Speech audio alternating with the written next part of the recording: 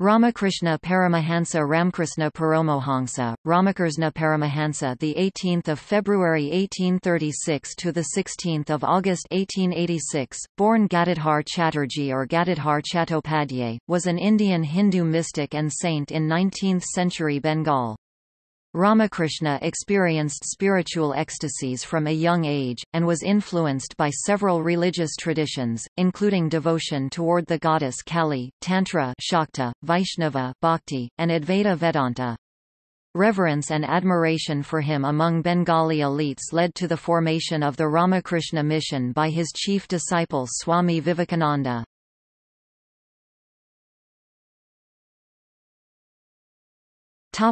Early life.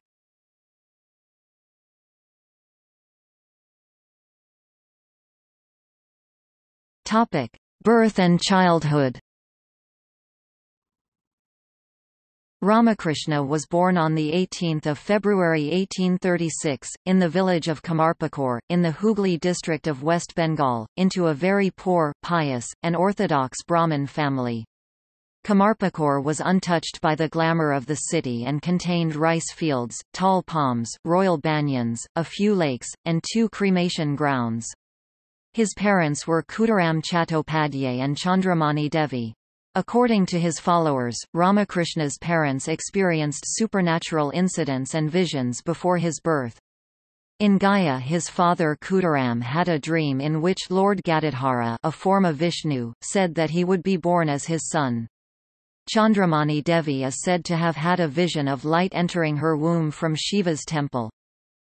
Although Ramakrishna attended a village school with some regularity for 12 years, he later rejected the traditional schooling, saying that he was not interested in a bread-winning education.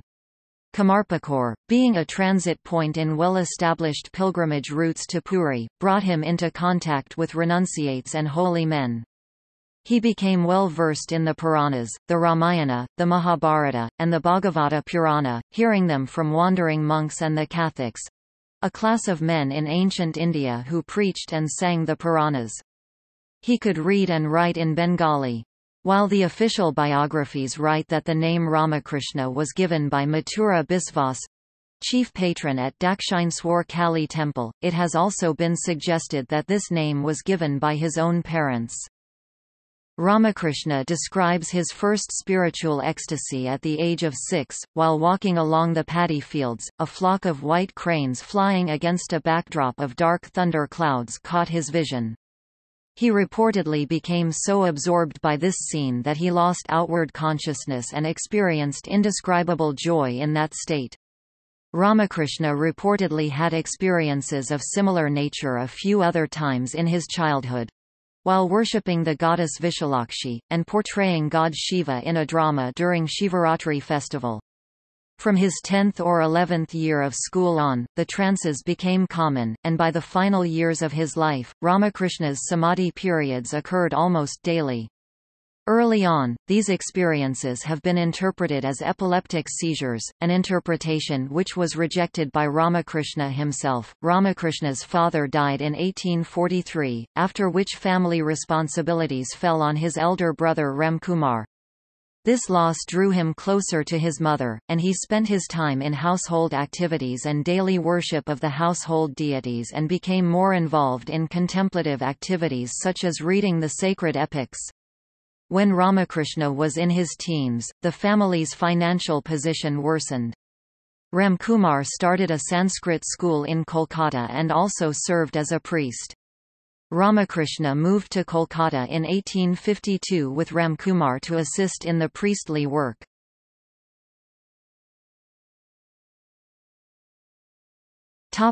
Priest at Dakshineswar Kali temple. In 1855 Ramkumar was appointed as the priest of Dakshineswar Kali temple, built by Rani Rashmani, a rich woman of Kolkata who belonged to the Kaivarta community. Ramakrishna, along with his nephew Ride, became assistants to Ramkumar, with Ramakrishna given the task of decorating the deity. When Ramkumar died in 1856, Ramakrishna took his place as the priest of the Kali temple. After Ramkumar's death, Ramakrishna became more contemplative. He began to look upon the image of the goddess Kali as his mother and the mother of the universe. Ramakrishna reportedly had a vision of the goddess Kali as the universal mother, which he described as houses, doors, temples and everything else vanished altogether, as if there was nothing anywhere. And what I saw was an infinite shoreless sea of light, a sea that was consciousness. However far and in whatever direction I looked, I saw shining waves, one after another, coming towards me.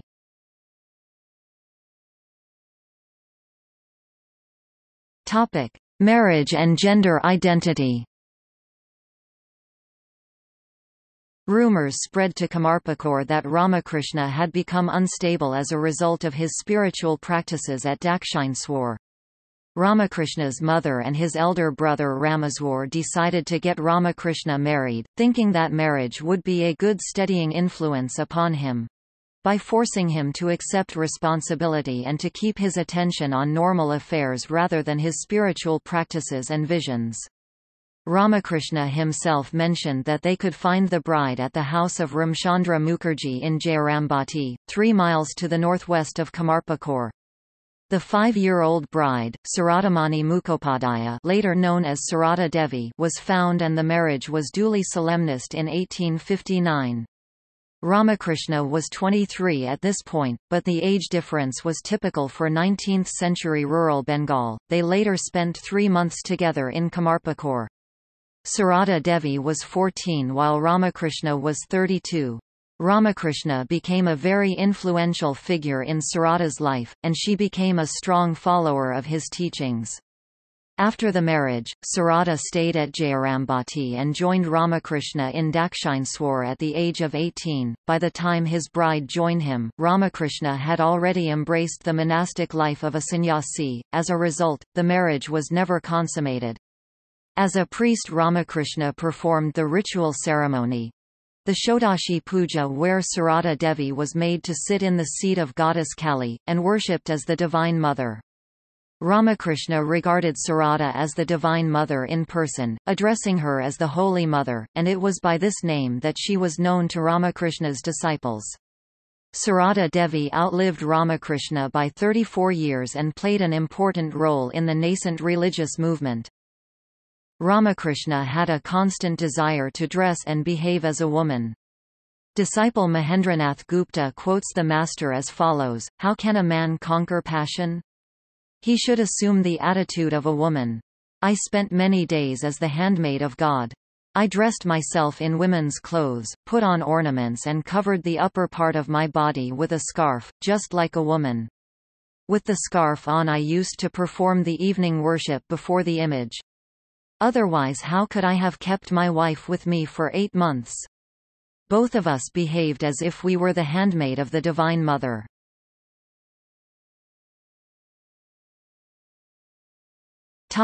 Religious practices and teachers.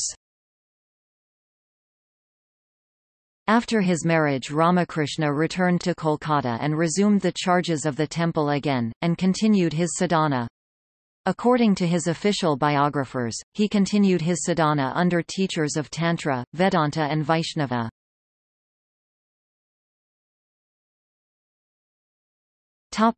Rama Bhakti.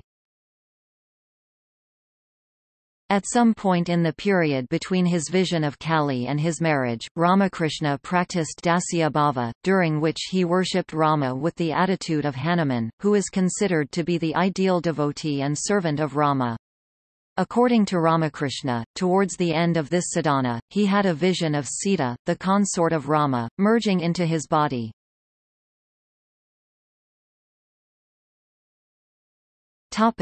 Bhairavi Brahmani and Tantra.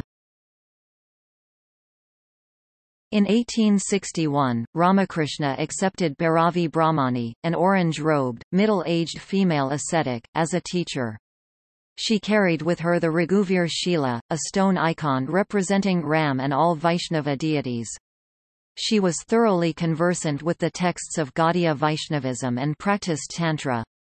According to the Bhairavi, Ramakrishna was experiencing phenomena that accompany Mahabhava, the supreme attitude of loving devotion towards the divine, and quoting from the Bhakti Shastras, she said that other religious figures like Radha and Chaitanya had similar experiences. The Bhairavi initiated Ramakrishna into Tantra. Tantrism focuses on the worship of Shakti, and the object of tantric training is to transcend the barriers between the holy and unholy as a means of achieving liberation and to see all aspects of the natural world as manifestations of the divine Shakti. Under her guidance, Ramakrishna went through 64 major tantric sadhanas which were completed in 1863. He began with mantra rituals such as japa and puraskarana and many other rituals designed to purify the mind and establish self-control. He later proceeded towards tantric sadhanas, which generally include a set of heterodox practices called vamachara, left-hand path, which utilize as a means of liberation, activities like eating of parched grain, fish and meat along with drinking of wine and sexual intercourse. According to Ramakrishna and his biographers, Ramakrishna did not directly participate in the last two of those activities. Some even say he didn't indulge in meat eating, all that he needed was a suggestion of them to produce the desired result. Ramakrishna acknowledged the left-hand tantric path, though it had undesirable features, as one of the valid roads to God realization. He consistently cautioned his devotees and disciples against associating with it. The Bhairavi also taught Ramakrishna the Kumari Puja, a form of ritual in which the virgin goddess is worshipped symbolically in the form of a young girl. Under the tutelage of the Bhairavi, Ramakrishna also learned Kundalini Yoga. The Bhairavi, with the yogic techniques and the Tantra, played an important part in the initial spiritual development of Ramakrishna.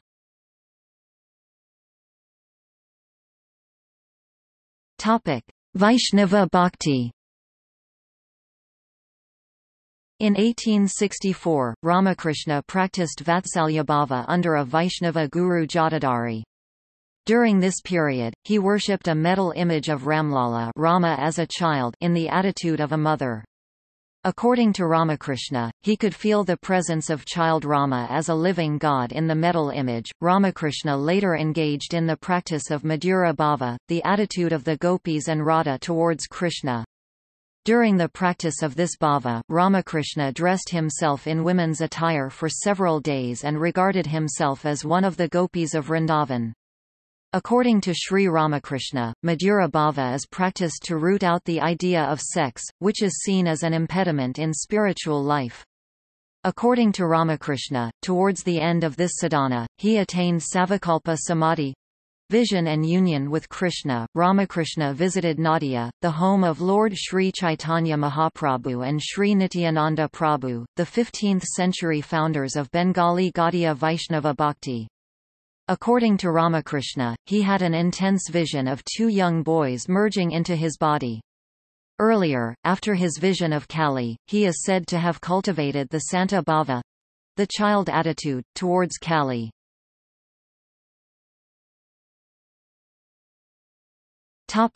Totapuri and Vedanta.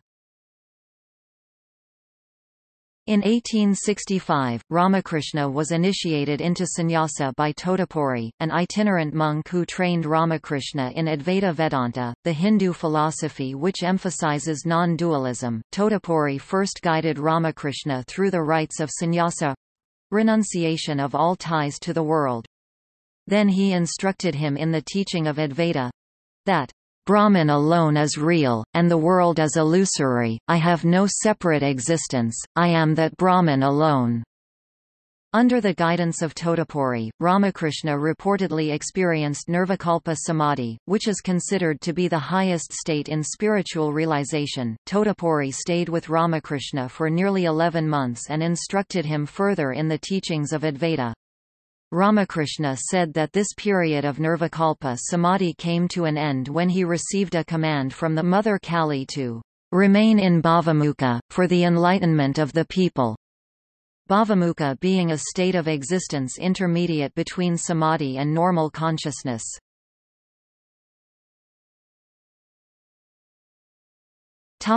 Islam and Christianity.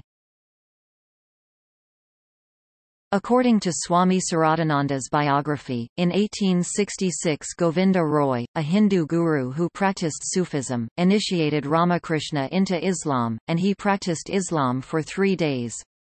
During this practice, Ramakrishna had a vision of a luminous figure, and Swami Nikhilananda's biography speculates that the figure was perhaps Muhammad.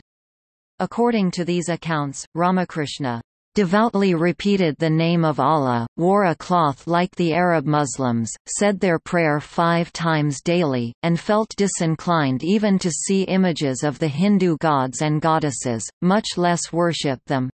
For the Hindu way of thinking had disappeared altogether from my mind. After 3 days of practice he had a vision of a radiant personage with grave countenance and white beard resembling the Prophet and merging with his body. Kripal writes that this would have been a heretical experience through and through. For most Muslims, at the end of 1873 he started the practice of Christianity, when his devotee Shambhu Sharan Malik read the Bible to him. According to Swami Saradananda's biography, Ramakrishna was filled with Christian thoughts for 3 days and no longer thought of going to the Kali temple. Ramakrishna described a vision in which a picture of the Madonna and child became alive, and he had a vision in which Jesus merged with his body. In his own room amongst other divine pictures was one of Christ, and he burnt incense before it morning and evening. There was also a picture showing Jesus Christ saving Saint Peter from drowning in the water.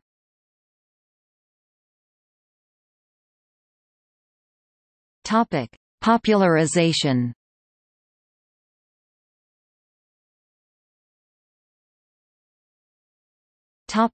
Keshab Chandra Sen and the New Dispensation.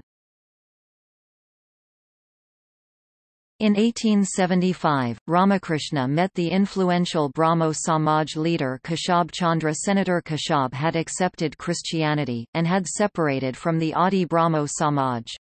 Formerly, Keshab had rejected idolatry, but under the influence of Ramakrishna he accepted Hindu polytheism and established the New Dispensation Nava-Vedan religious movement, based on Ramakrishna's principles.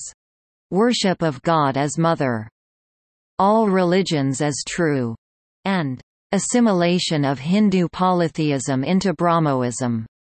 Keshab also publicized Ramakrishna's teachings in the journals of New Dispensation over a period of several years, which was instrumental in bringing Ramakrishna to the attention of a wider audience, especially the Bhadralok English-educated classes of Bengal and the Europeans residing in India. Following Keshab, other Brahmos such as Vijaykrishna Goswami started to admire Ramakrishna, propagate his ideals and reorient their socio-religious outlook. Many prominent people of Kolkata—Pratap Chandra Mazumdar, Shivanath Shastri and Trailokyanath Sanyal—began visiting him during this time 1871 to 1885. Mazumdar wrote the first English biography of Ramakrishna, entitled The Hindu Saint in the Theistic Quarterly Review 1879, which played a vital role in introducing Ramakrishna to Westerners like the German Indologist Max Muller. Newspapers reported that Ramakrishna was spreading love and devotion among the educated classes of Kolkata, and that he had succeeded in reforming the character of some youths whose morals had been corrupt. Ramakrishna also had interactions with Debendranath Tagore, the father of Rabindranath Tagore, and Ishwar Chandra Vidyasagar, a renowned social worker. He had also met Swami Dayananda. Ramakrishna is considered one of the main contributors to the Bengali Renaissance.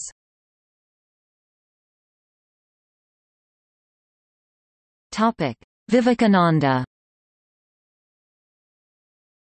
Among the Europeans who were influenced by Ramakrishna was Principal Dr. William Hastie of the Scottish Church College, Kolkata. In the course of explaining the word trance in the poem The Excursion by William Wordsworth, Hastie told his students that if they wanted to know its real meaning, they should go to Ramakrishna of Dakshineswar. This prompted some of his students, including Narendranath Dutta, later Swami Vivekananda, to visit Ramakrishna. Despite initial reservations, Vivekananda became Ramakrishna's most influential follower, popularizing a modern interpretation of Indian traditions which harmonized Tantra, Yoga and Advaita Vedanta.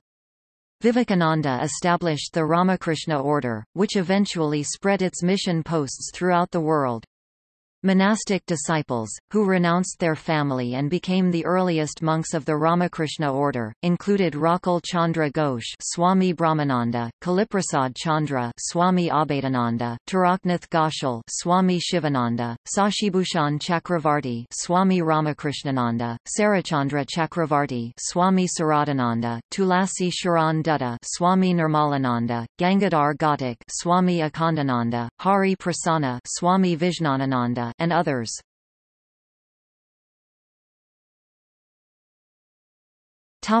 Other devotees and disciples. As his name spread, an ever-shifting crowd of all classes and castes visited Ramakrishna. Most of Ramakrishna's prominent disciples came between 1879 to 1885. Apart from the early members who joined the Ramakrishna order, his chief disciples consisted of Grihasthas or the householders, Mahendranath Gupta, Girish Chandra Ghosh, Mahendra Lal Sarkar, Akshay Kumar Sen and others. A small group of women disciples including Gauri Ma and Yogan Ma. A few of them were initiated into sannyasa through mantra diksha. Among the women, Ramakrishna emphasized service to other women rather than tapasya, practice of austerities. Gauri Ma founded the Saradsvari Ashrama at Barakpur, which was dedicated to the education and uplift of women. In preparation for monastic life, Ramakrishna ordered his monastic disciples to beg their food from door to door without distinction of caste. He gave them the saffron robe, the sign of the sannyasi, and initiated them with mantra diksha.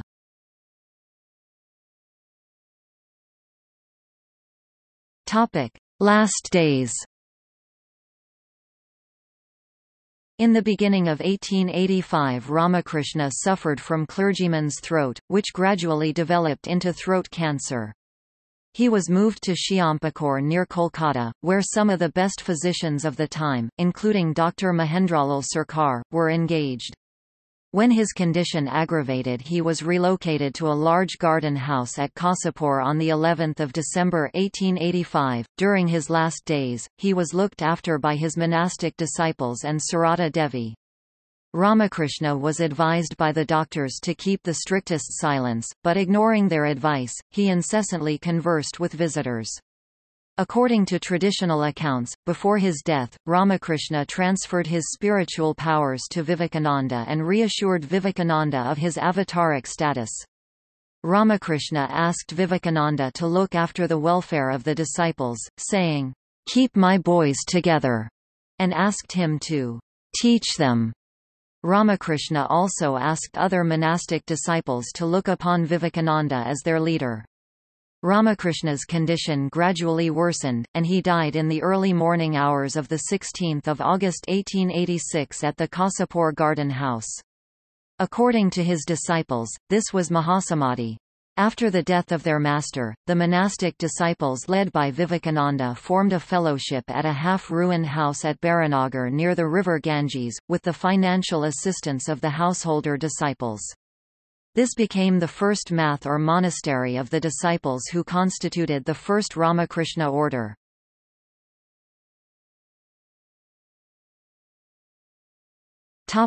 Teachings.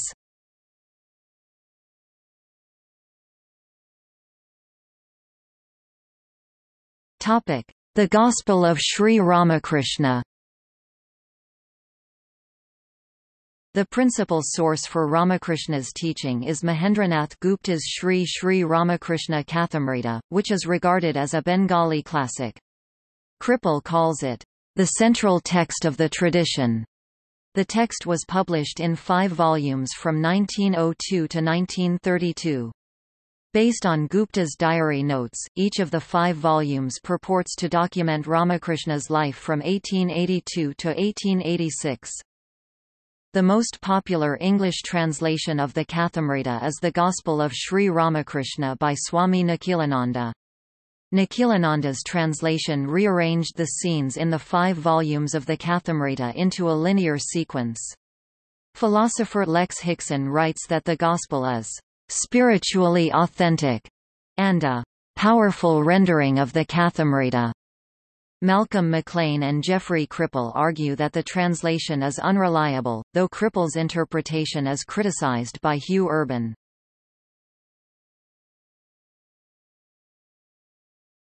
Topic: Style of teaching. Ramakrishna's teachings were imparted in rustic Bengali, using stories and parables. These teachings made a powerful impact on Kolkata's intellectuals, despite the fact that his preachings were far removed from issues of modernism or national independence. Ramakrishna's primary biographers describe him as talkative. According to the biographers, Ramakrishna would reminisce for hours about his own eventful spiritual life, tell tales, explain Vedantic doctrines with extremely mundane illustrations, raise questions and answer them himself, crack jokes, sing songs, and mimic the ways of all types of worldly people, keeping the visitors enthralled. Ramakrishna used rustic colloquial Bengali in his conversations. According to contemporary reports, Ramakrishna's linguistic style was unique, even to those who spoke Bengali. It contained obscure local words and idioms from village Bengali, interspersed with philosophical Sanskrit terms and references to the Vedas, Puranas, and Tantras. For that reason, according to philosopher Lex Hixon, his speeches cannot be literally translated into English or any other language. Scholar Amaya P. Sen argued that certain terms that Ramakrishna may have used only in a metaphysical sense are being improperly invested with new, contemporaneous meanings. Ramakrishna was skilled with words and had an extraordinary style of preaching and instructing, which may have helped convey his ideas to even the most skeptical temple visitors. His speeches reportedly revealed a sense of joy and fun, but he was not at a loss when debating with intellectual philosophers. Philosopher Arindam Chakrabarti contrasted Ramakrishna's talkativeness with the Buddha's legendary reticence, and compared his teaching style to that of Socrates.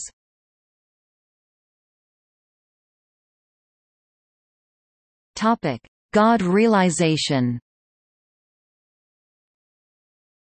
Ramakrishna emphasized God realization as the supreme goal of all living beings. Ramakrishna taught that Kamini Kanchana is an obstacle to God realization. Kamini Kanchan literally translates to woman and gold. Partha Chatterjee wrote that the figure of a woman stands for concepts or entities that have little to do with women in actuality, and the figure of woman and gold signified the enemy within, that part of one's own self which was susceptible to the temptations of ever unreliable worldly success. Carl T. Jackson interprets Kamini Kanchana to refer to the idea of sex and the idea of money as delusions which prevent people from realizing God. Geoffrey Cripple translates the phrase as lover and gold, and associates it with Ramakrishna's alleged disgust for women as lovers. Swami Tyagananda considered this to be a linguistic misconstruction. Ramakrishna also cautioned his women disciples against Purusha Kanchana, man and gold, and Tyagananda writes that Ramakrishna used Kamini Kanchana as cautionary words, instructing his disciples to conquer the lust inside the mind. Ramakrishna preferred the duality of adoring a divinity beyond himself to the self-annihilating immersion of Nirvikalpa Samadhi.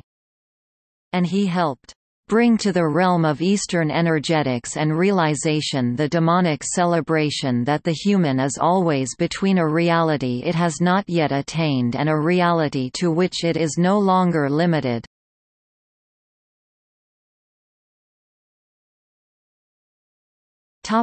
Metaphysics.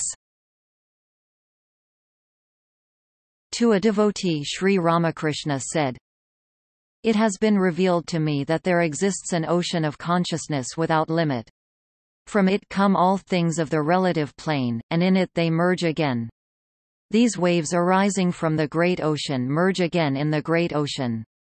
I have clearly perceived all these things." Ramakrishna regarded the Supreme Being to be both personal and impersonal, active and inactive. When I think of the Supreme Being as inactive, neither creating nor preserving nor destroying, I call him Brahman or Purusha, the impersonal God. When I think of him as active, creating, preserving and destroying, I call him Sakti or Maya or Prakriti, the personal God. But the distinction between them does not mean a difference. The personal and impersonal are the same thing, like milk and its whiteness, the diamond and its luster, the snake and its wriggling motion. It is impossible to conceive of the one without the other. The Divine Mother and Brahman are one. Ramakrishna regarded Maya to be of two natures, avidya Maya and vidya Maya.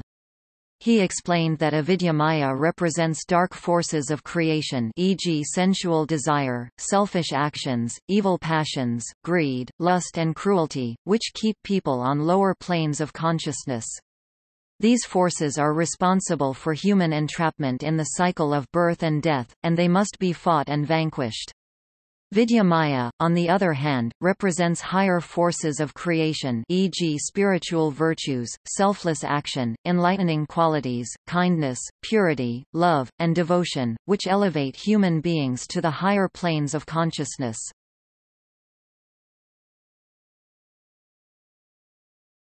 Topic: Society. Ramakrishna taught that Jatra Jiv Tatra Shiv, wherever there is a living being, there is Shiva.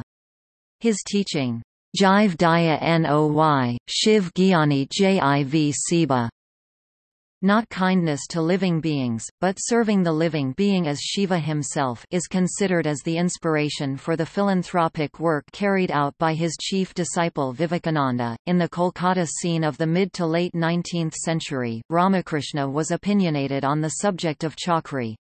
Chakri can be described as a type of low-paying servitude done by educated men, typically government or commerce-related clerical positions. On a basic level, Ramakrishna saw this system as a corrupt form of European social organization that forced educated men to be servants not only to their bosses at the office but also to their wives at home. What Ramakrishna saw as the primary detriment of chakri, however, was that it forced workers into a rigid, impersonal clock-based time structure. He saw the imposition of strict adherence to each second on the watch as a roadblock to spirituality. Despite this, however, Ramakrishna demonstrated that bhakti could be practiced as an inner retreat to experience solace in the face of Western-style discipline and often discrimination in the workplace. His spiritual movement indirectly aided nationalism, as it rejected caste distinctions and religious prejudices.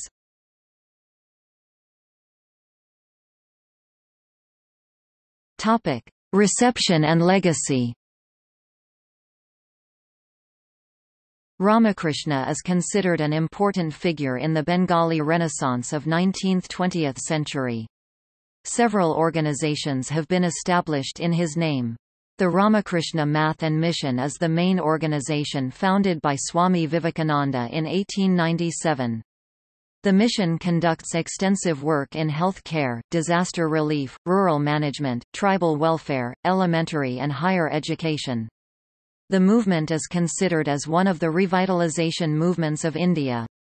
Amaya Sen writes that Vivekananda's social service gospel stemmed from direct inspiration from Ramakrishna and rests substantially on the liminal quality of the Master's message. Other organizations include the Ramakrishna Vedanta Society founded by Swami Abhedananda in 1923, the Ramakrishna Sarada Math founded by a rebel group in 1929, the Ramakrishna Vivekananda Mission formed by Swami Nityananda in 1976, and the Sri Sarada Math and Ramakrishna Sarada Mission founded in 1959 as a sister organization by the Ramakrishna Math and Mission. Rabindranath Tagore wrote a poem on Ramakrishna, to the Ramakrishna Paramahamsa Ramakrishna Deva.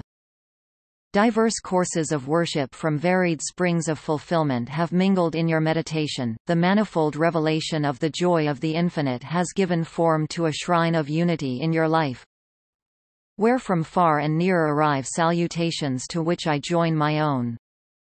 During the 1937 Parliament of Religions, which was held at the Ramakrishna Mission in Calcutta, Tagore acknowledged Ramakrishna as a great saint because the largeness of his spirit could comprehend seemingly antagonistic modes of sadhana, and because the simplicity of his soul shames for all time the pomp and pedantry of pontiffs and pundits.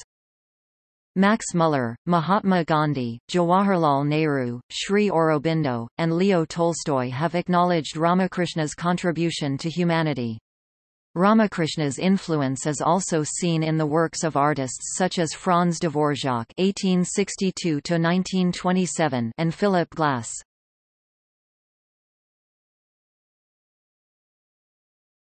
Topic: Views and studies.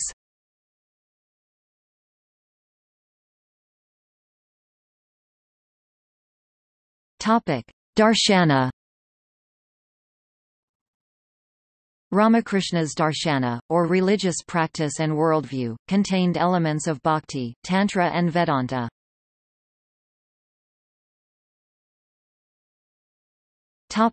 Bhakti and Tantra. Max Muller portrayed Ramakrishna as a bhakta, a worshipper or lover of the deity, much more than a jnānan or a knower. Post-colonial literary theorist Gayatri Chakravorty Spivak wrote that Ramakrishna was a Bengali bhakta visionary, and that as a bhakta, he turned chiefly towards Kali. Indologist Heinrich Zimmer was the first Western scholar to interpret Ramakrishna's worship of the Divine Mother as containing specifically tantric elements. Neville also argued that Tantra played a main role in Ramakrishna's spiritual development. Geoffrey J. Cripple argued that Ramakrishna rejected Advaita Vedanta in favor of Shakti Tantra.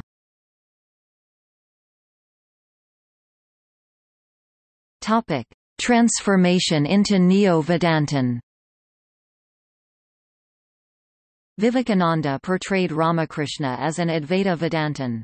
Vivekananda's approach can be located in the historical background of Ramakrishna and Calcutta during the mid-19th century.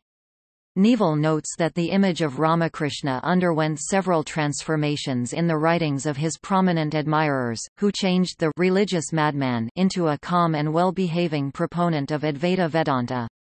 Narasingha Sil has argued that Vivekananda revised and mythologized Ramakrishna's image after Ramakrishna's death. McDaniel notes that the Ramakrishna mission is biased towards Advaita Vedanta, and downplays the importance of Shaktism in Ramakrishna's spirituality. Malcolm McLean argued that the Ramakrishna movement presents a particular kind of explanation of Ramakrishna, that he was some kind of neo-Vedantist who taught that all religions are the same.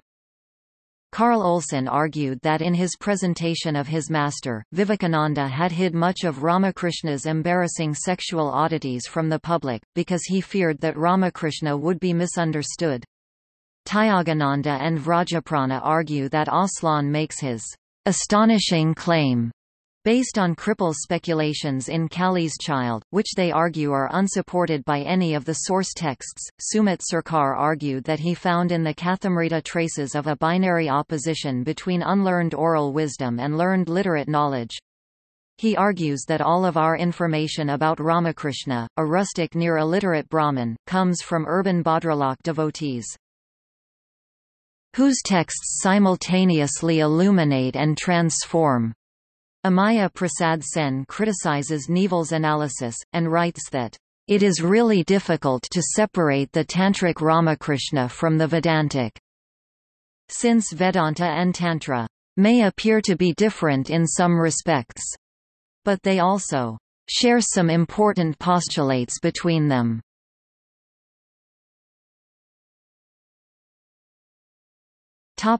Psychoanalysis.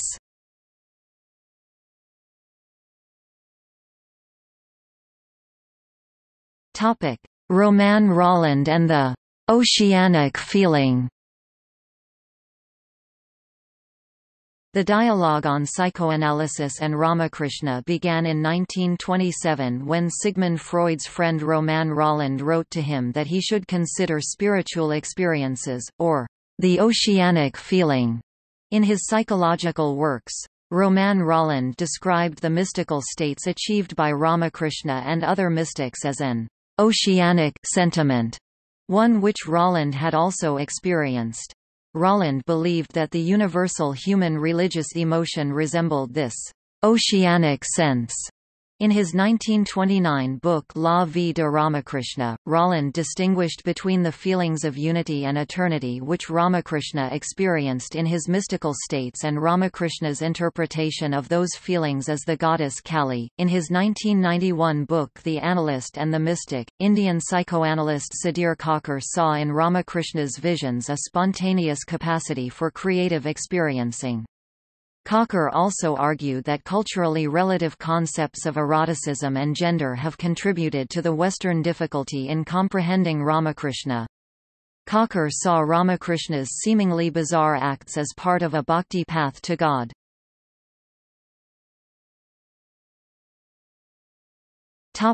Kali's child. Narasingha Sil, Geoffrey Kripal, and Sudhir Kakar analyze Ramakrishna's mysticism and religious practices using psychoanalysis, arguing that his mystical visions, refusal to comply with ritual copulation in Tantra, Madhura Bhava, and criticism of Kamini Kanchana, women and gold, reflect homosexuality. In 1995, Geoffrey J. Kripal argued in his controversial Kali's Child, The Mystical and the Erotic in the Life and Teachings of Ramakrishna, a psychoanalytic study of Ramakrishna's life, that Ramakrishna's mystical experiences were symptoms of repressed homoeroticism. Kripal also argued in Kali's Child that the Ramakrishna movement had manipulated Ramakrishna's biographical documents, that the movement had published them in incomplete and bowdlerized editions, claiming among other things, hiding Ramakrishna's homoerotic tendencies, and that the movement had suppressed Ram Chandra Datta's Sri Sriramakrishna Paramahamsadevar Jivanavartanta. These views were disputed by Swami Atmajnanananda, who wrote that Jivanavartanta had been reprinted 9 times in Bengali as of 1995, and other scholars and psychoanalysts, including Romain Rolland, Alan Rolland, Kelly On Rob, Somnath Bhattacharya, J.S. Hawley. In his 1991 book The Analyst and the Mystic, Indian psychoanalyst Sudhir Kakar saw in Ramakrishna's visions a spontaneous capacity for creative experiencing. Kakar also argued that culturally relative concepts of eroticism and gender have contributed to the Western difficulty in comprehending Ramakrishna.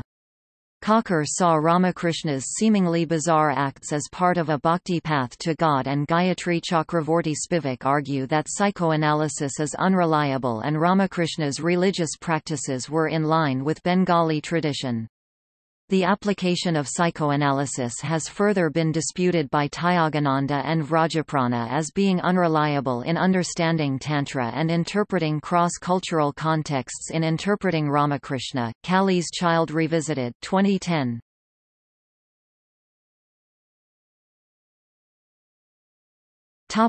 See also: